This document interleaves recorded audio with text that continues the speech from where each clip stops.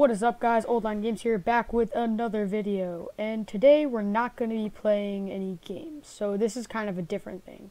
So today I'm going to be showing you how to get games on your calculator. So first off, we're going to need some copyright-free DIY music, because it kind of is a DIY, like how-to. So there we go. Alright. So then, you're going to have to go away from your favorite website, stop watching your favorite videos, youtube.com, Old Line Games, and then go to TI Connect. I will leave this link in the description so you guys can know. And unless you have like some weird ancient calculator, which this tutorial actually won't work with, you're going to need to do the Connect CE. So you're just going to click Learn More. Then if you have a PC, click PC. Mac, click Mac. I have a PC, so I'm going to be downloading for PC, and then I just do this exe file. Continue as guest. Alright, and we're back after it downloaded, and I'm going to click next, spam next, install, and yeah, so I'm going to be back once this finishes installing. Alright, and we're back with TI Connect downloaded. So with that all installed, we're just going to go into our search bar. There, TI Connect should pop up. If it hasn't, then you've done something wrong and you probably don't know how to use computers. We're just going to click no thanks. Alright, and here we go. So once you have this, now I'm going to cut to the camera and then we can see what you have to do there. Alright, now that you've gone and downloaded the files from the links in the description, you're going to need two things.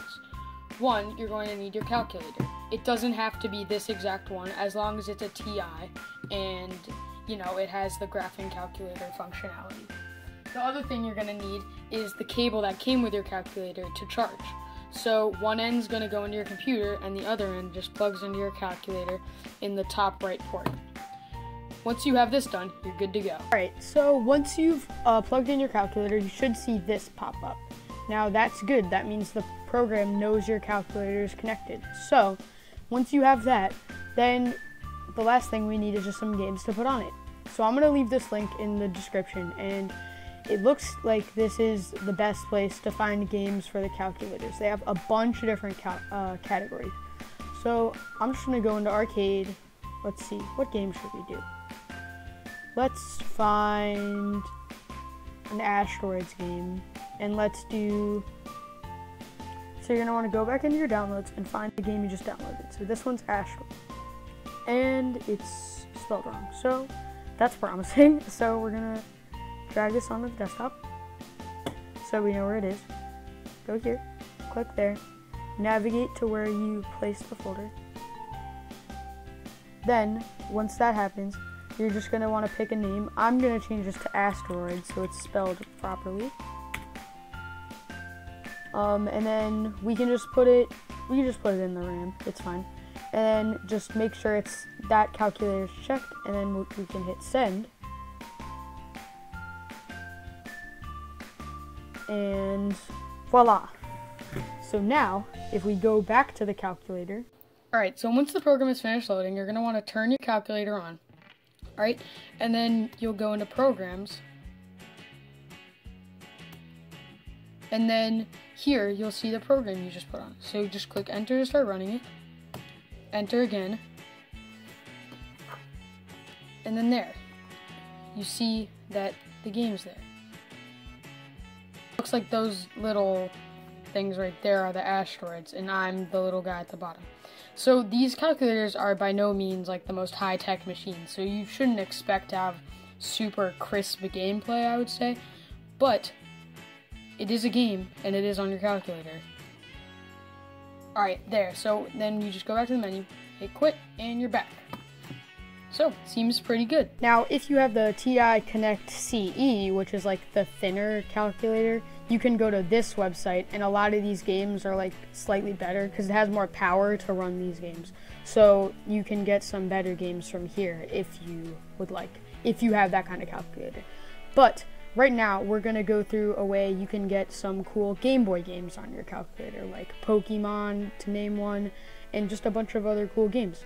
Obviously, I wouldn't recommend anything that's like centered around reaction time, simply because you lag so much in the calculator that you won't be able to play any of those games well, but Pokemon's fine because it's like turn-based. What you're going to have to do is you're going to need to download this if you have a black and white calculator, so a non-color model, or this if you have a color calculator model.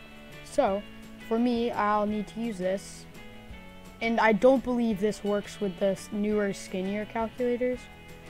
Download this, which is a TI Boy SC. Alright, so here you find your program, and what you're going to want to do is you're going to want to extract these to a folder. So I'm just going to do my desktop because it's easier, and I already have a folder named TI Boy. So I'm just going to select these and extract, and we'll just replace this. Alright, so basically here I've already downloaded both versions. So if you have a TI non-color, you're going to want to drag this .gb file into the make app.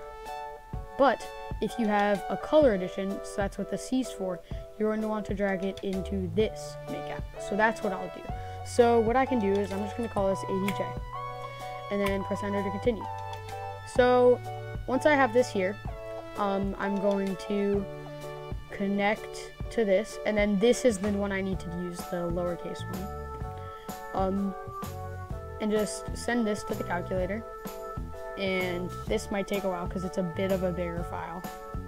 Alright, so once that's done, then you should be able to find that game in the apps section. So there's just an app button on your calculator that you can click and then go there. Alright, so once the program is finished downloading, this time you're going to want to press the apps button to find it, and there it is, ADJ. So you're just going to start this up, and as the emulator, second and alpha act as the A and B buttons, and mode and this XT random button is going to function as your start and select keys. So we're just going to want to start this, and here you go. This is a fully functioning game. This game file is fine because it's a homebrew game. It's not an actual pirated game. So that's because that was included in the download for the non-color edition. So I just used that one. So if you have a color calculator and you didn't see that file, don't freak out. It didn't come with that. So you're just going to need to find your own .gb files. And I can't show you how to do this because a lot of these methods are illegal. And I don't condone piracy, so if you get these files, do so at your own risk. But just use that method and you can convert them into games for your calculator. So this actually runs really well, because it must be not a hard game to run. But I've had some games that just run like super slow on the calculator. So just experiment and see which ones you can get to work. And if you find a game that works really well, be sure to leave a comment in the comment section below. So, hope you liked the video, guys. See you next time. Peace out.